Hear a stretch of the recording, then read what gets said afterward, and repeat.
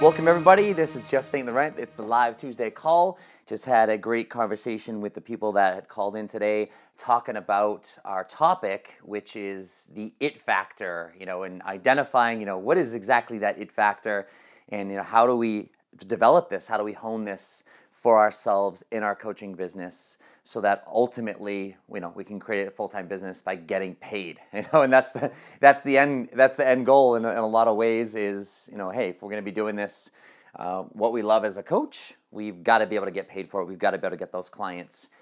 And so we're going to kind of dive into that it factor a little bit and kind of just being able to identify it more effectively so you can identify it within yourself and be able to bring it out more on demand without actually even having to think about it because it's just a natural part of you. Before we get going, just to make you aware of a few things, I do always record these Tuesday calls and I put them in the university on Fridays. My website is sellingcoaching.com. So if you hit up sellingcoaching.com, go to the university. I've got some categories there, so you can separate all the videos by the categories or the search feature. But I've got all my Tuesday call recordings in there, and then also we have quite a few shorter videos, let's say 2 to 3 minutes or so. And all of my focus is, and what I do is I help coaches transition to a full-time business. So if you're in a position where you're looking to transition to full-time business, this is the right spot, and I can definitely assist you. So we've got a lot of great stuff there. Also on my website, sellingcoaching.com, right at the top of every page, there's a little banner that says join my private Facebook group. For those of you that aren't there, I definitely at least recommend that you check it out. It's just a great community of coaches. We're closing in on 1,000. As of right now, before the call, we had 998 people in the group. So I'm hoping maybe by the end of today, or at least by tomorrow, we hit that benchmark of 1,000. So it's exciting. And with that being said, it's just a great opportunity for us to connect on different levels, share some work that you're doing. We're doing some great things in there now, something called the Visibility Challenge, of challenge you to create videos so you can speak your voice and become more proficient with what you're doing. And I'll even reference that with what we're talking about today with the it factor as a method of beginning to become more comfortable in your own verbiage, etc. So that's some great resources for you as well. And then lastly, obviously, if you're in a position where you want a little more guidance and you want to kind of take that steep curve out and flatten it out a little bit so you can move further, faster, sooner. I mean, you require some mentoring. I am available for one-on-one mentoring, and I also have a great group mentoring program as well. Best way to reach out to me is just go to my site, sellingcoaching.com, go to the Work With Me page, and then at the bottom there's a little form. And I always just say, fill it out, it comes right to me. Let's just create a conversation and kind of see where it goes with no strings attached. So with that being said, let's kick this off. And I'm excited about this topic because I was on my one of my mentoring calls yesterday with one of my clients. And I was working with them. It was actually one of our first sessions. And as I work with my mentoring clients, one of the first things we work at, if they haven't developed it already, and once we've identified what type of a business they want to have, in terms of defining it in terms of virtual-based, more face-to-face, so forth and so on, really where we start off with them is starting to identify who they're going after. People will call it a niche. I like to call it your headline, helping who with what specifically. And as we're starting to talk about this was a coach who had been doing it for a year or so now, had a website going, had some social media going, and felt as if they had defined it really well, but in taking a look at their site, and after a conversation, we both agreed that they hadn't defined it very well at all, in fact. But after talking with her for a little while, and just hearing her energy on the phone, and seeing how passionate they were around talking around some of the topics, and even though they were very general, one of the things I said to her was, which then ultimately led to this as a topic, for today's call, was, and this is something that I learned in my business, and I want to share with all of you right now because I feel this is important to understand, is that while it's very important, I'd say vitally important, to define your headline, your niche, as succinctly and narrowly as you can, meaning helping who with what specifically. While it's vital in a lot of senses, because it just in so many ways, it just helps us identify, like, where are these people and what are we helping them with? Where are we going after them? From a marketing perspective, it narrows down and it sets boundaries for us, which are good in the sense of our topics and what we can share and what we can talk about and what we can educate them on, as opposed to everything, the world is ours type of thing. It's like, well, no, we talk about this. Like I talk about helping coaches transition to a full-time business. I relate everything back to selling and the art of selling and that skill set. It's a very specific audience going for a specific thing with a specific skill set. It's very narrowed down. So it helps these calls and it helps everything I talk about become a lot more relevant and specific. And the more relevant and specific something is, the more valuable something is. And again, that goes back to selling, because if something's more valuable to you, you're more apt to purchase it or see more perceived value and go from there. So with that being said, obviously it's a vital, vital piece. Now, all that lead into this thing, okay, Jeff, where are you going, right? You sold me on like how important that is, that piece. But now, with that being said, there's one thing that will trump that. Trump it meaning that if you don't have any of that stuff and you're as, broad as can be, I help everybody do anything. Let's just leave it at that, right? And you haven't gone much further than that. There's one thing that will trump that, and that is this something called the it factor.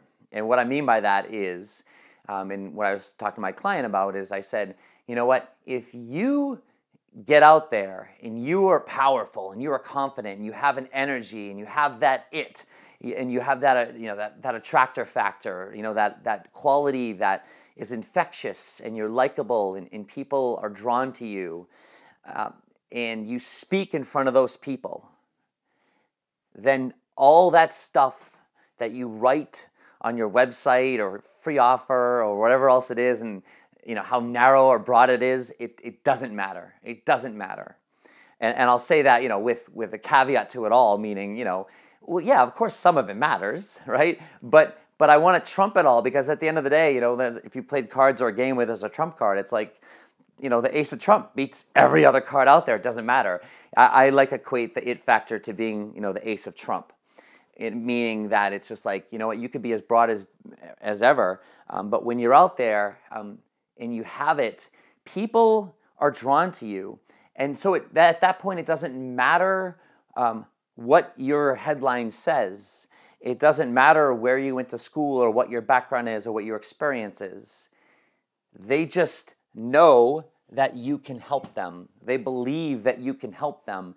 They don't know how. They don't know how it would take place. They don't even really know what you do. They don't even care what you do. They just have this feeling from listening to you. And as a result of that, they're interested. They don't even know what they're interested in. But then through that conversation, that leads us to, a complimentary session and then them hiring us. So that's the reason I wanted to talk about this it factor, because if we can start to identify what that is within ourselves and start to hone and practice those, let's say, skill sets, qualities, attributes, as we identify that, because they're different for everybody, then we can express that more. We can portray that more. We can have it out there more, and we can begin to experience that. Now, let me say this all. I said, the caveat to that. The main caveat to that all is while it trumps everything else, I'll still always go back to, once we've got someone interested, you're still going to have to learn the art of selling and that skill set. So with all that being said, and this is why I always pin everything, and the reason why the whole crux of my business and helping coaches transition to full-time, and why I'm so adamant about teaching the selling and those aspects of it, is even with my one-on-one clients, group clients, I want to get them all set up and structured and all that good stuff and get them marketing. But where I really can't wait to do with them is, to me, is the reward is once I've been able to do that with them, is when they start interacting with people and getting interested people and leads. I want to help teach them that interaction, whether it's by email, message by message, and teaching them what to say and how to say it and why this and why that. That's the skill set we want to learn. So I don't want to misguide you today in the sense in saying that, oh yeah, you've got this it factor and you're rocking it and people are just attracted to you, that you're just going to all of a sudden get all these clients. You're going to get a lot more interest and people are going to be drawn to you. But at the end of the day, you still want to be able to take them through the qualification process that I teach you, and then learn how to take them through that process so you increase your odds of them actually hiring you. With that even being said, from there, just know that because you've done such a great job and because they're so attracted to you, from the energy and the message that you share, they're much more likely to be that much more interested. They're much more likely to be at that place of wanting to work with you. So in that sense, it does make that qualification process easier, only because they're a much more qualified lead because they're so interested, versus people are just, I don't really understand what you do, or there's nothing like drawing them to you. And that's the point of it, is to be able to get out there and express yourself in your marketing with whatever you're doing. When I say marketing, I mean virtual marketing. You see with me, I do calls like this, live calls, I do videos, I write some things, I've got my Facebook group, I got my email community. If you're on some of those aspects of what I do, that's my, if you will, virtual marketing. It's my way of connecting and interacting with my audience. And other marketing would be virtual marketing, like maybe paid ads. Other marketing would be face-to-face, communication, especially not networking events, but especially live events. And that's what I'd say there is, if you're gonna get to that place where you're gonna start to hone this, one of the places I'd recommend you go, if it's a part of your business model, is speaking live events, face-to-face. And that's a great place where if you can start to hone this, that we'll talk about today, this it factor, that's where it can really be resonated. You can get it over the phone, you can get it virtually as well, but honing that in a live audience situation, live events, that's the place to be. Even events like this on the phone that are live. Live is different than recorded, it's just a different animal. So beginning to master those both is a very big element of it.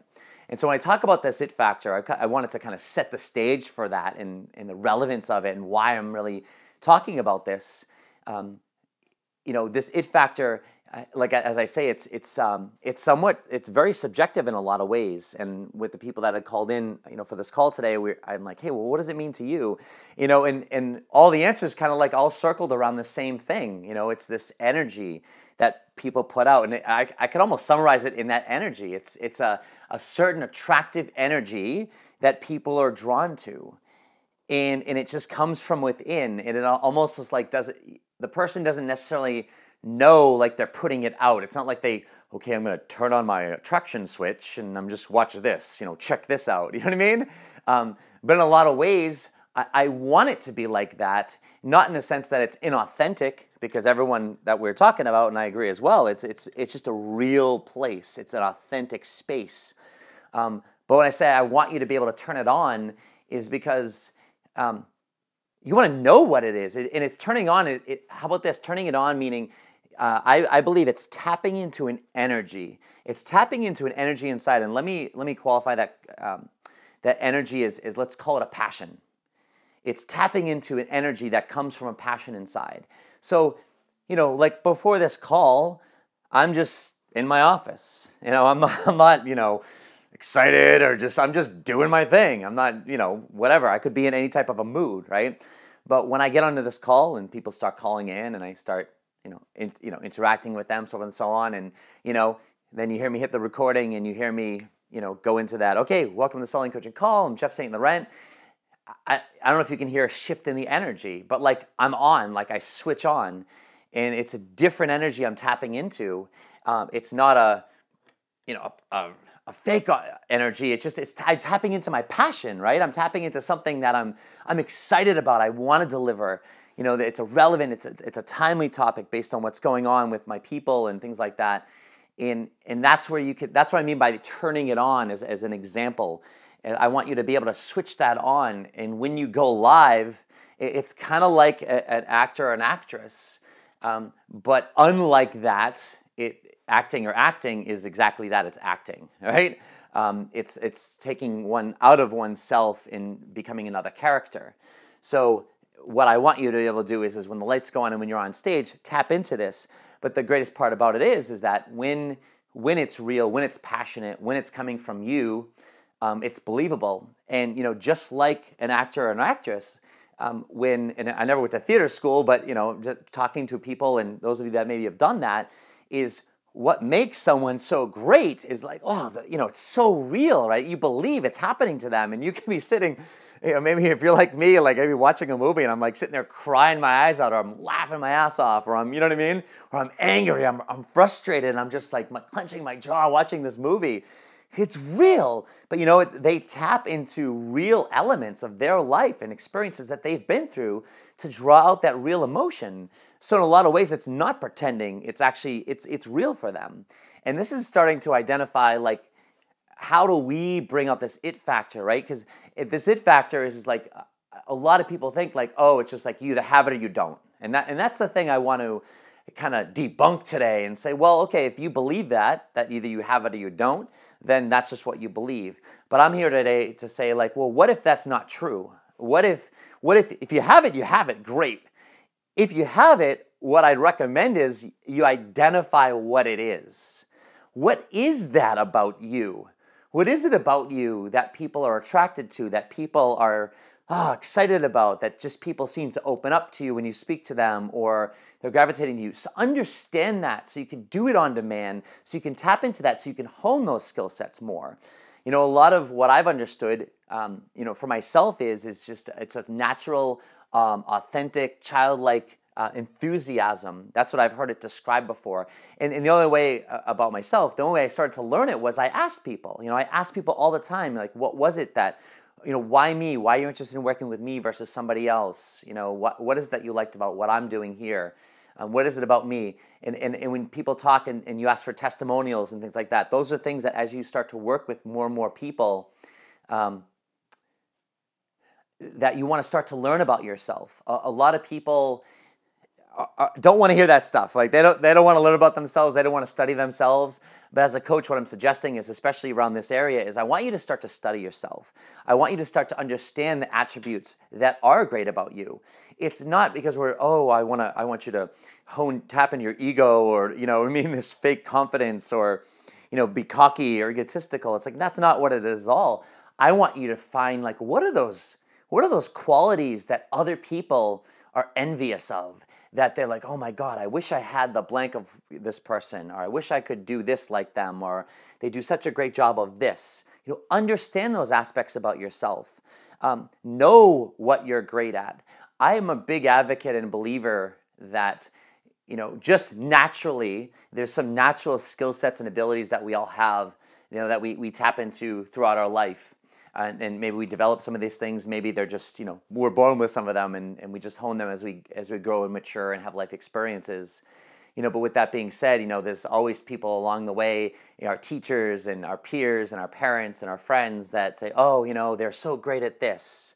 And it might not be math, it might not be reading, it might not be, creativity or whatever, but there's something that, I know someone somewhere along the way, hopefully, said that about you, like, oh, they're so great at this, or there's things that in a lot of ways, maybe you're afraid to admit it, or maybe don't like to say it to anybody because you don't want to come across like you're full of yourself or something, but there's some things about you that you feel you do well. And what I'm asking you to do today is start to identify those more and start to really work on them. In other words, what I was saying is I believe there's aspects where we're really strong and we're really good at, and then there's other things that we're not good at all. So that's understanding yourself, self-awareness of where we are in the world and what we contribute and what maybe areas we're not great at. And what I'm suggesting is focus on the areas that you're really great at and find a way to draw some of those out, as opposed to areas you're not great at or not, whatever, and, I got to get better at this, got to get better at that. It's like, let's accentuate the high points already and make them even higher and even bigger. And then with some of those, if you will, other areas that maybe I'll say it like this, we could be better at, find out which ones are necessary for you to be better at in your business. That's the key thing, right? So, for instance, would be like the selling skill set, right? If I don't care if you're how you feel about selling, but if you're not great at it, or you're uncomfortable with it, or anywhere in between, or especially even if you feel good at it, I'd suggest take a look at it, because I've had plenty of people that I've worked with that their background was marketing and sales, and I will tell you, every single one of them said once they get into this that, wow, it's nothing like what I have done before. It's different. It's a different animal. Marketing and sales is different in different areas. I might be a great selling expert in this arena. It might translate to a few other arenas and general concepts, but you take me into another world. You know what I mean? I don't even know as an example, but I'm sure there's a lot of arenas where my style and what I do just does not work. So sales is not sales in a lot of ways. There might be some fundamental underlying things that maybe cross it all. But the point being is, as an example of something that maybe you aren't good at, that you really need to get good at in some ways, there are some of those areas. So find out what those are. But remember, there's two different areas we're talking about here if I'm relating it just to the it factor, right? And the it factor is this people attraction, this client attraction, this attractor factor, this magnet, if you will, that people are drawn to you, and they're interested, and they're talking to you, and they're coming to you, and they're reaching out to you. That's a big piece of this. There's what skill sets are like behind the scenes stuff, like, oh, I'm a terrible tech person, you know what I mean? Or, oh yeah, even maybe the selling skill set or something like that.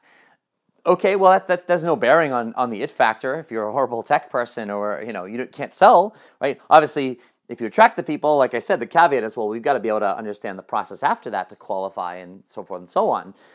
But I'm talking for the it factor is like, think about the qualities from a presentation standpoint.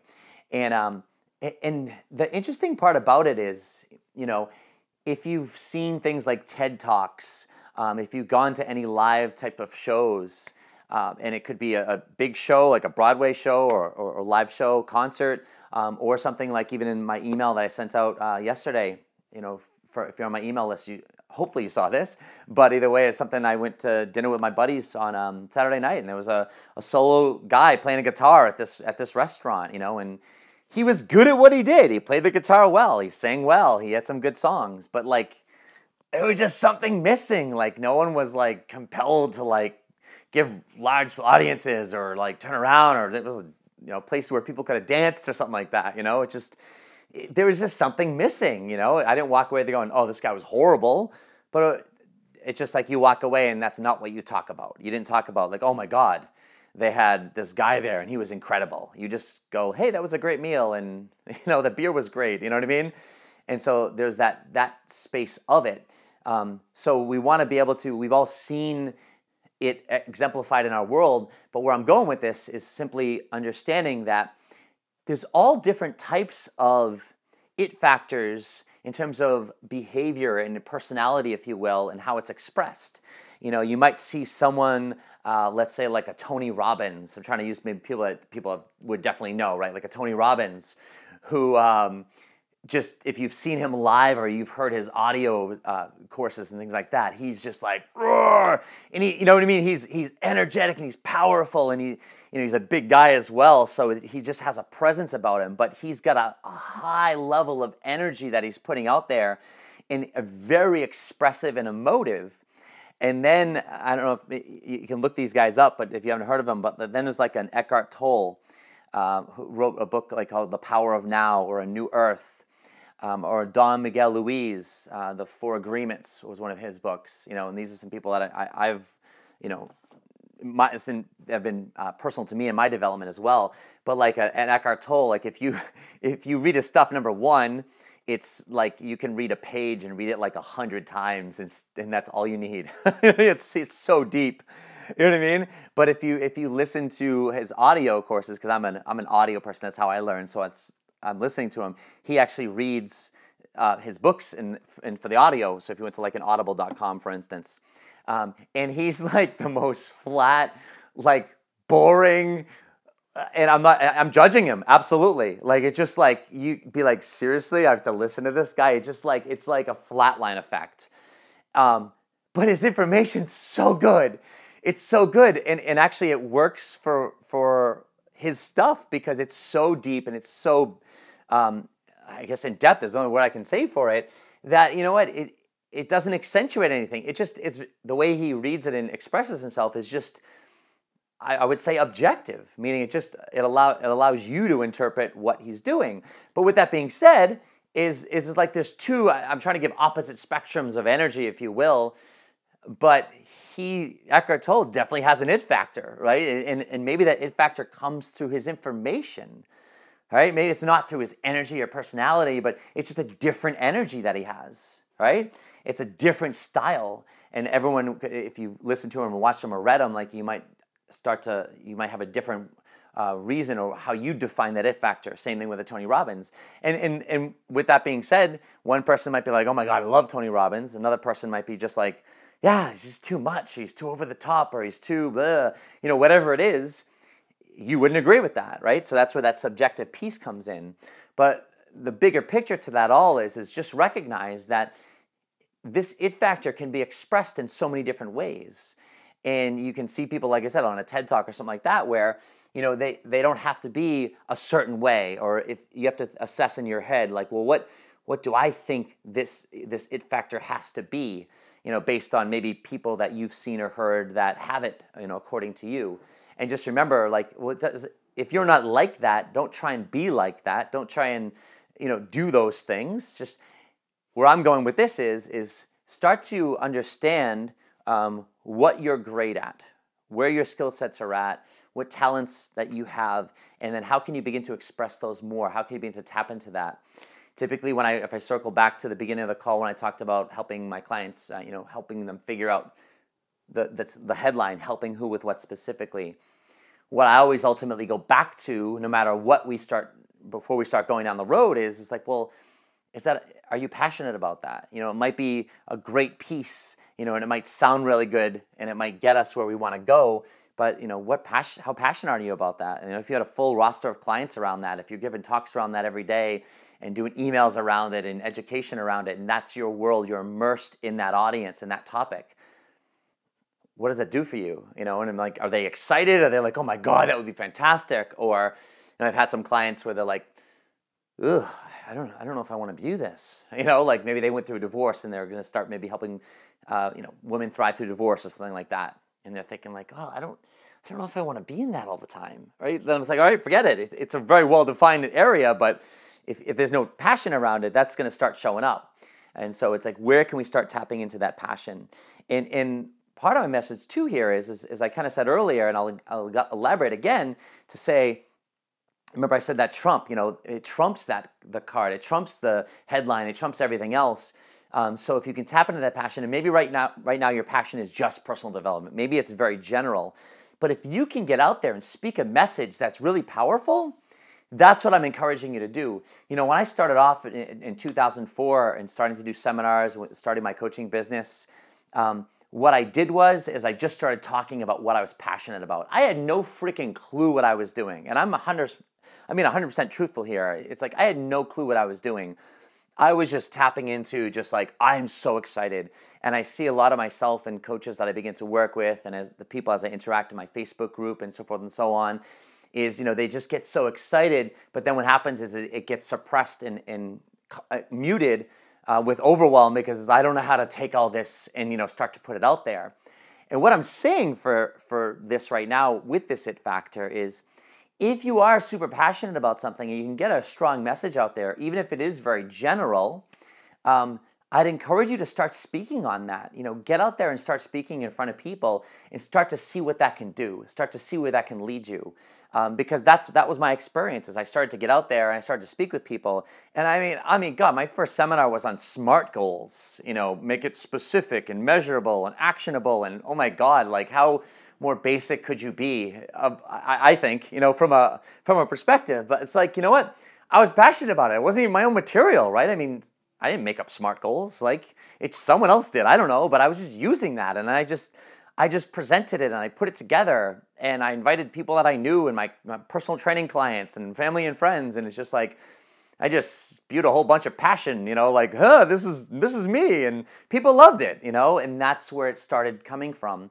And that's where I started developing clients from. And that's where I started getting referrals into other companies, which led me to State Farm, and then Coldwell Banker and Keller Williams, and then personal clients and Nike, and a whole bunch of other great companies that I did a lot of good work with.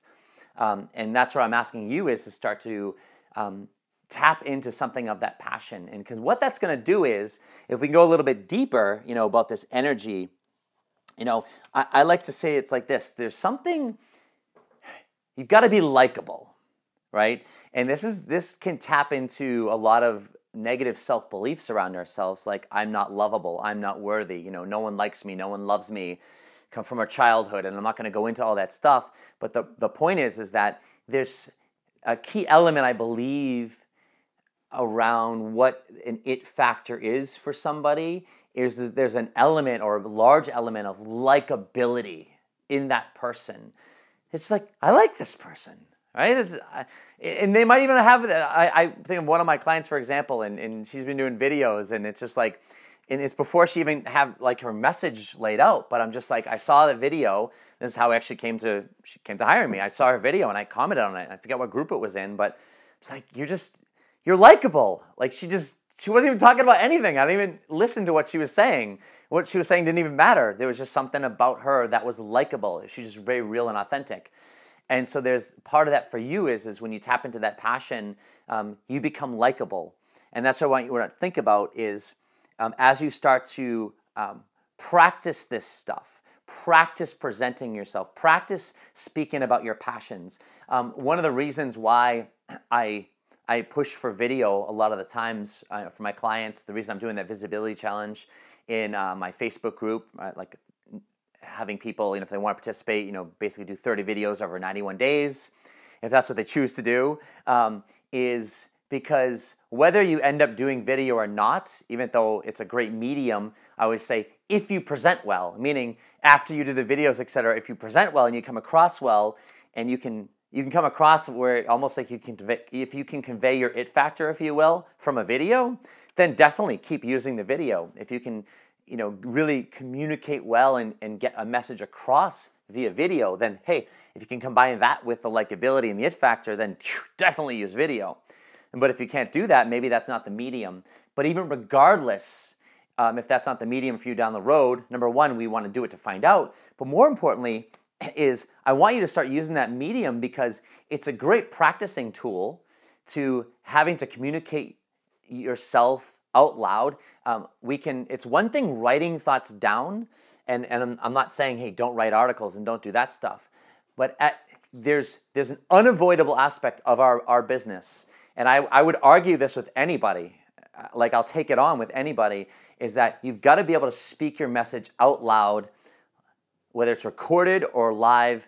I would say both at some point.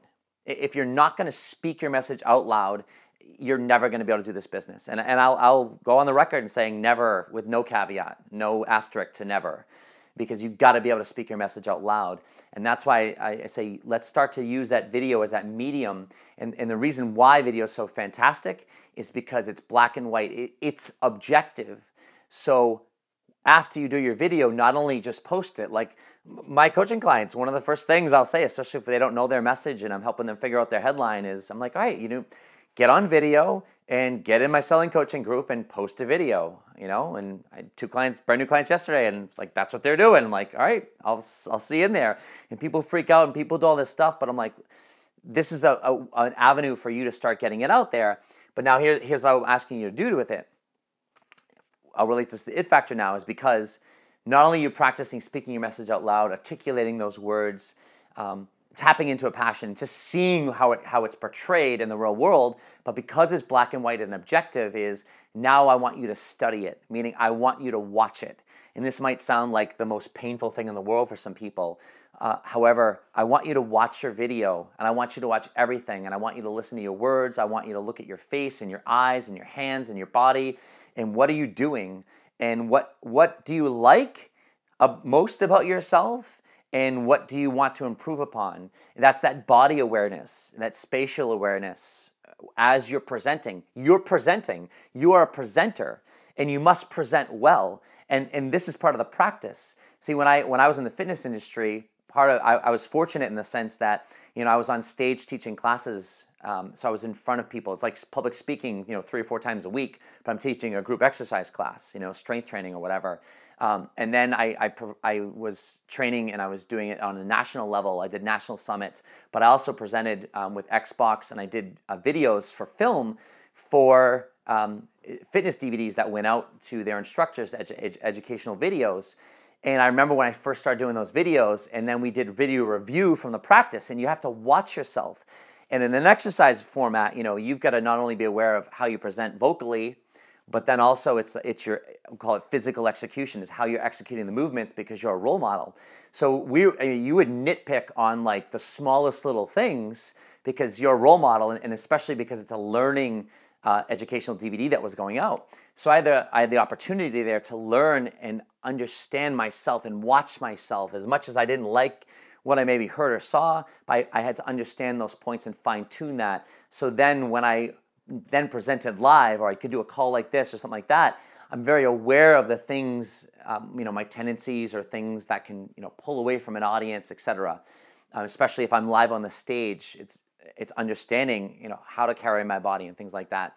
So what I'm asking you to do is begin that process. And even if you know, well, Jeff, I don't know, what do I look for and things like that? Well, you know what? You know what to look for because you've seen it in other people. You're just going to start to see it in yourself. And that's what I'm asking you to do is watch yourself, study yourself, and what would you like to see more of, and what do you like that you can, elaborate on or do more of that in those videos. And that's a great kind of an actionable item right now as a starting point for you, as if I can leave you with something like that. You can start to review yourself, and as hard as it might be, you're going to start to notice that, and then every time you film and every time you do that, you can start to become aware of those aspects. And that's going to start to build your confidence. And I believe where this all stems from, like I talk about that passion that we tap into, which then brings out that authentic energy and that real energy, coupled with that passion, equally as important, is that self-belief, that self-confidence, and that self-reliance. And that's a huge element of all of this, is it all stems back to believing in myself and loving myself and being proud of myself and happy about myself. I can say that, I had a lot of trouble with that early on. I had really low self-esteem, through high school, and I through college I started to work on my body physically, and that's how I got into the exercise science and the fitness industry, etc. But then I realized that I never worked on my inside, never worked on my self-belief and my self-love. And as I began to work on that and couple that with my confidence around my body and myself and then my abilities, that's where it kind of, there's been a point where it just kind of all clicked together finally, like, oh, this is fantastic. And then you have that's where that it factor can start to come out, is just a complete self-confidence and love. And it's hard to even describe that, but I look at some of those things, and we all know where we're insecure. We all know where, what we don't like about ourselves, or the tendencies that we have, and where we're scared of the most and why we're scared of those things. And we can tend to easily protect ourselves from those or avoid those. The thing I love about entrepreneurship is you can't hide behind those anymore. We've got to hit those full on. That's why even sometimes when I work with some of my mentoring clients, they're so fired up to do their business, but not all of them, but some of them, we end up doing, 2 or 3 months worth of, life coaching in a sense of, getting them on that track of just really understanding themselves and believing in themselves and loving themselves. And if that's a space where you need to be right now, start to identify that. And doesn't mean you have to put a pause on your business. It means you can start to work on that through even some of those things that I'm saying, is confronting it head on. Because I will tell you, you can coach around that stuff all day long, but at the end of the day, how you're going to move through it and create your business is by actually doing it and working through it as you do it, and then beginning to see the result on the other end.